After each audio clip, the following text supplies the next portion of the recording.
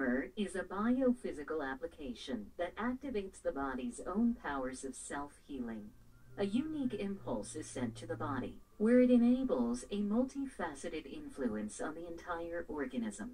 In this way, BEMER helps to maintain health and support healing. Comprehensive efficacy is ensured, particularly due to the influence of the BEMER signal on the so-called microcirculation of the blood in the body. For its part, microcirculation is extremely important in the functioning of the entire organism. It is known as the main road of health. Microcirculation in the human body is where cells are nurtured and disposed of, more specifically via the smallest vessels, the so-called capillaries. If a person's microcirculation area were to be spread out, it would cover an area as large as 2 football fields. It's that large. But then again, our bodies contain 70 to 90 billion cells, which must be nourished, nurtured, and disposed of.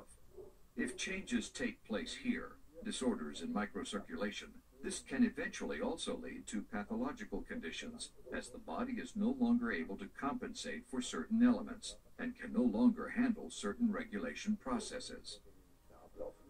One of the best-known experts on the subject of microcirculation is Dr. Rainer Klopp. As head of the Institute for Microcirculation and erstwhile chief physician at the Charité Berlin, he has been involved in research into these minute blood vessels for many years. Clinical studies show that BEMER is effective. The reason that BEMER is effective is explained by Dr. Klopp's extensive insights into the minuscule world of microcirculation. Blood travels through many vessel branches that taper constantly into all the organs, where the blood vessels branch into the rich networks of blood capillaries. These capillaries then join together again to permit the return of the blood. The transit section for the exchange of substances between blood and body cells can be found in the capillary area. At the start of the approximately 1 millimeter long capillaries, water is pressed into the tissue, ensuring that nutrients are transported from the blood plasma to the body cells. At the end of the capillaries, water returns from the tissue into the capillaries, taking with it waste products from the cell exchange for disposal. The oxygen required for the combustion processes in the cells enters the tissue by means of diffusion from the red blood cells.